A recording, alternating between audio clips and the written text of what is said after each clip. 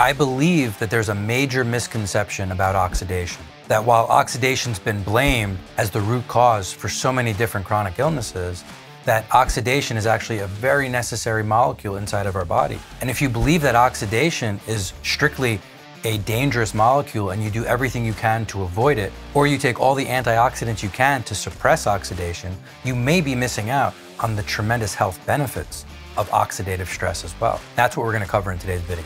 So again, if you're familiar with the term oxidation and the concept of oxidative stress, then you understand that it's a very destructive force inside of our bodies. Oxidation destroys cellular membranes, nuclear membranes, mitochondrial membranes. It causes tissue damage. It breaks down lipids and fats and proteins. And so high levels of oxidative stress, unchecked and unbalanced, absolutely does cause quite a bit of destruction inside of our bodies and may be a causative factor for a lot of chronic illness. Yes, that is true. However, there are two sides to the coin. On the flip side, oxidative stress is also an absolutely required cell signaling molecule attributed to a lot of the growth, repair, and regeneration that we're all looking for to improve our health. How is this possible? Well, we have to understand that there's two sources of oxidation. There's endogenous oxidation and exogenous oxidation. Exogenous means it comes from the outside. Endogenous means it comes from within. One of the largest sources of endogenous oxidation in our bodies comes from the mitochondrial production of ATP. So the mitochondria uses the overwhelming majority of oxygen that we breathe, and it oxidizes our fuel to produce cellular energy. However, it's not a perfectly efficient system, and so it doesn't get to use all the oxygen exactly the way we would want it to. Just like a combustion engine in a car mixes fuel and oxygen to combust the fuel and create power, our cells use oxygen to oxidize our fuel to create cellular power. And just like in the car, there's an exhaust, carbon monoxide, that isn't part of the typical balanced equation of combustion. It's a free radical. Well, in our bodies, there's also a free radical that's produced from incomplete metabolism, and that free radical is called superoxide. So your body, inside your cells, and every one of the mitochondria in almost every one of your cells is constantly producing superoxide as a byproduct of ATP production, of creating cellular energy. How could your body create this byproduct that's so terribly dangerous without having a way of modulating and dealing with that accordingly? Of course, our bodies have an inherent way to handle that type of oxidation. Let's contrast that to exogenous oxidation, oxidation from the outside world. Air pollution, radiation, smoking or smoke inhalation, certain drugs, alcohol use, these are all oxidative forces that are exogenous that end up affecting our bodies. Our bodies are designed to handle a certain amount of oxidation, but certainly we can get over-oxidized from our environment and depleted of our antioxidants from our body. So then taking antioxidants, be it oral or injection or IV, taking outside antioxidants and putting them in our body to protect us from that over-oxidation would make a lot of sense.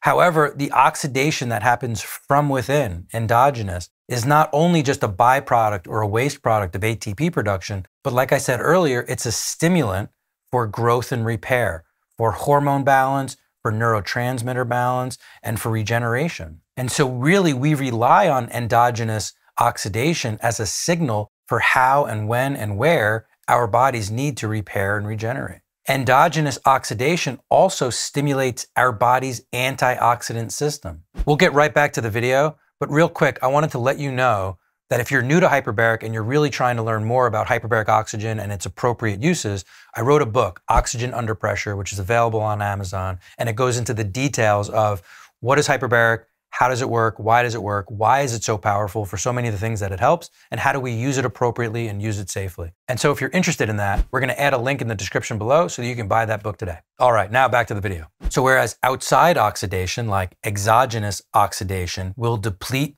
our antioxidant system, endogenous oxidation not only will not deplete our stores, it stimulates an increase in the production of our body's endogenous antioxidant system. By slowly ramping up the oxidation exposures in our body, allowing our body to adapt and heal from that oxidation, and then allowing our body a chance to develop a more robust antioxidant system, we can create a much stronger mechanism internally, not only to tolerate the oxidation from ATP production, but as our bodies are becoming more resilient to oxidation, our bodies are going to be more able to withstand the exogenous sources of oxidation as well. And so the goal should not be avoid oxidation, avoid oxidative stress by all means necessary. I don't think that's a great plan. The goal should be, however, how can I strategically use oxidation and oxidative stress to slowly stimulate my body's own endogenous antioxidant system? How can I become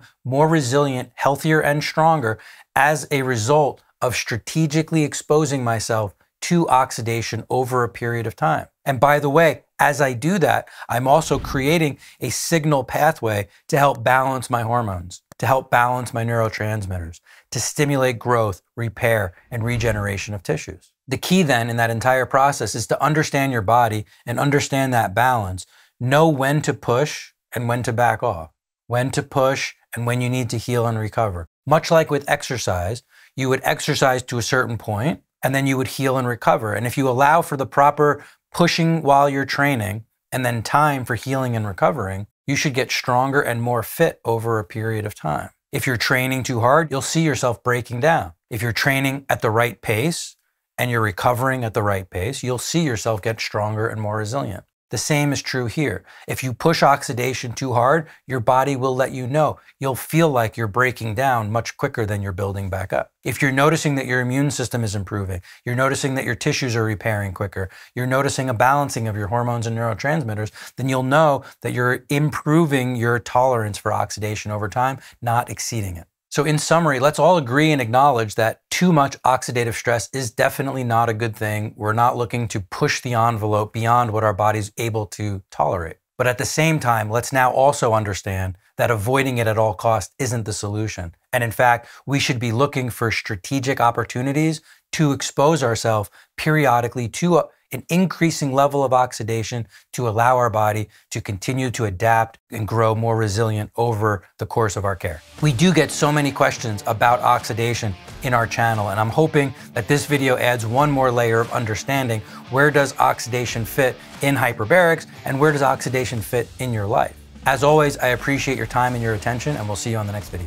So whether you're a chiropractor or a naturopath, or an acupuncturist, or a DO, or even an MD, but you're looking at hyperbarics through this lens, the lens that I'm describing, which is applying hyperbarics for all these off-label conditions, this is the class that teaches that. And right now it's the only class that teaches this type of hyperbarics in this way, and that's an actual certification course. Check out hbotusa.com, and right across the top you'll see upcoming events. You can click on that and it'll show you when our next courses are going to be.